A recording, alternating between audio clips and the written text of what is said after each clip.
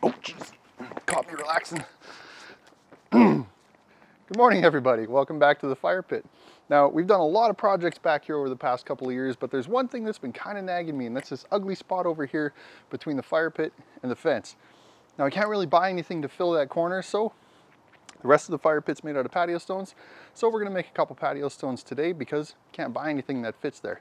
Now, I've shown how to do it before, but this method is arguably going to be easier, less expensive, and probably quicker to do as well. So it's a simple method. If you got a random spot where you got an oblong shape, size, design, where you need a patio stone, this can be perfect for that. So let's get at it.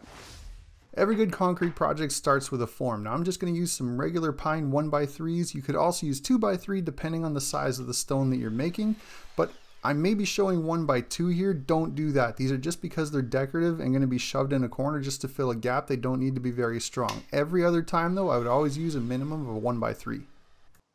And to assemble it, just put 1.5 inch long deck screw in each corner. Just make sure you don't tighten them so tight you split the wood.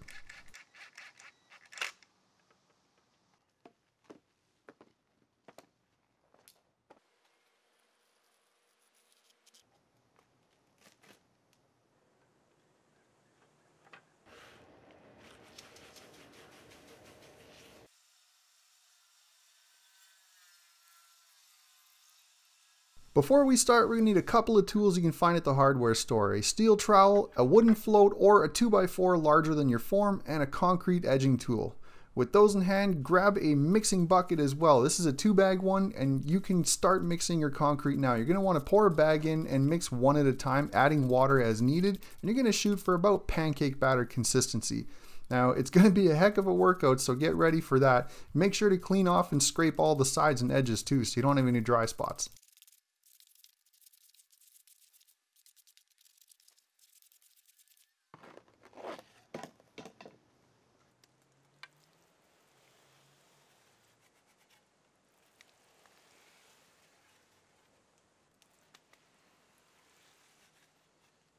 Once the concrete's added to the form, just go ahead and either take your float or a 2x4 or even your trowel and push the concrete around into all of the corners, adding more as needed. You're going to want to fill it up to as close to level as you can, maybe just a little bit over, and then work it back and forth into all the edges.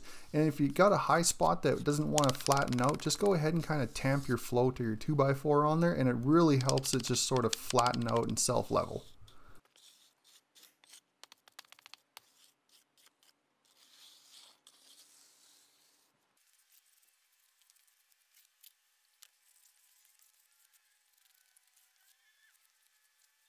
Now, if you've got a larger stone, you're going to want to grab a long straight 2x4 that's bigger than your mold and work your way across in a saw-like motion once you've got it filled up. Any concrete that you sort of accumulate on the leading edge, once you get to the other side, just go ahead and push it right over the edge. And if you've got a low spot back in the form, grab some of that concrete, throw it in the low spot, and work your way back over it again in a saw-like motion until everything's nice and smooth. Now we got to wait about a half hour before we hit it with our edging tool, so dispose of any leftover concrete in a ball until it's dry, then you can just throw it out. Now's a great time to clean your tools.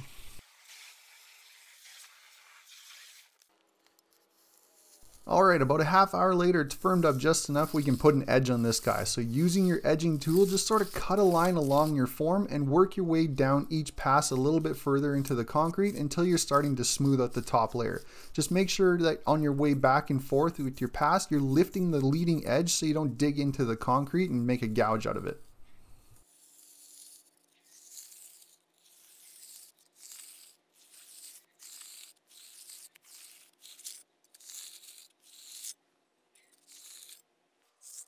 With the edges all rounded over, then we can come back with our trowel and smooth out the face of it. Now you don't need to put a ton of pressure here, just enough to get it smooth.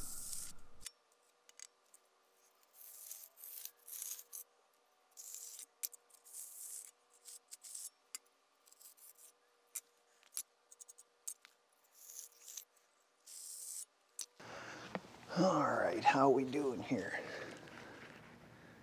These are looking pretty good. All right, now it's been about 3 hours since I poured these. It's been about 2.5 hours since I did the edging, and they're firming up nicely. All the water's evaporated off the top. Now, I'm good with the curvature finish around all the edging and stuff on these. It's not perfect, but I'm not too worried about it because these are going to be stuffed in a corner. But if you wanted to really refine that shape, come out at about the 1.5 hour mark and run your edging tool around it and then retrowel the top of it. Be a nice hard trowel finish, and that'd be a great way to leave it if you wanted. But I'm not too worried about the edges being 100% perfect on these. I just wanted the corners broken over so they weren't sharp, and that's good enough for me. Now, an option I'm going to give them is using a stiff concrete brush like this. Just going to give them a nice broomed finish, and that should finish them off and give me a nice texture on here so it won't be so slippery.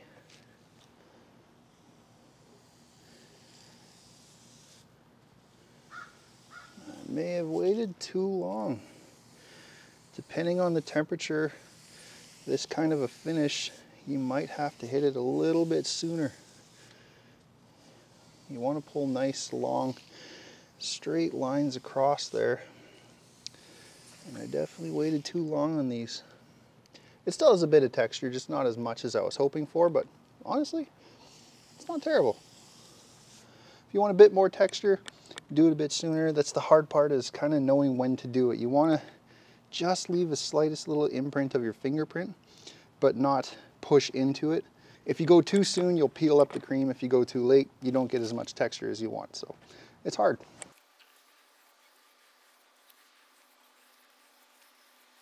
And you can go whichever way you want on this. You could go this way, pull just straight lines across it, or you can go lengthways. It's entirely up to you. And now we'll just let these sit overnight, and we'll come back to them tomorrow.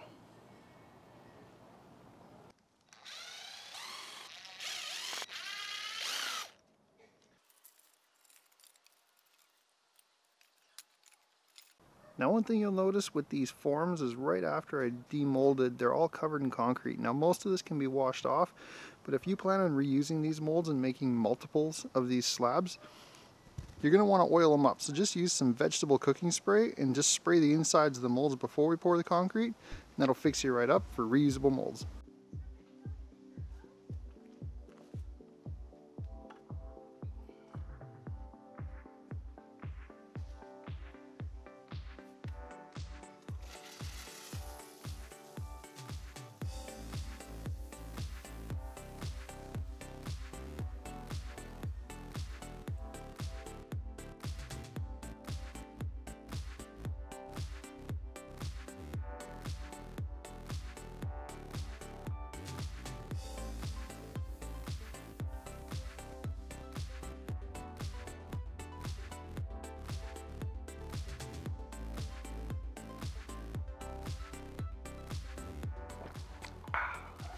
And that's it. Simple as that. Gaps filled. So I hope you guys learned something from the video. I hope you make some stones for yourself. If you do, whether it be oblong shape or even just a square, send me some pictures, whether it be Instagram or over an email. I'd love to share them with the community and show everybody what everybody's up to. So thanks so much for watching, you guys. I'll see you in the next one.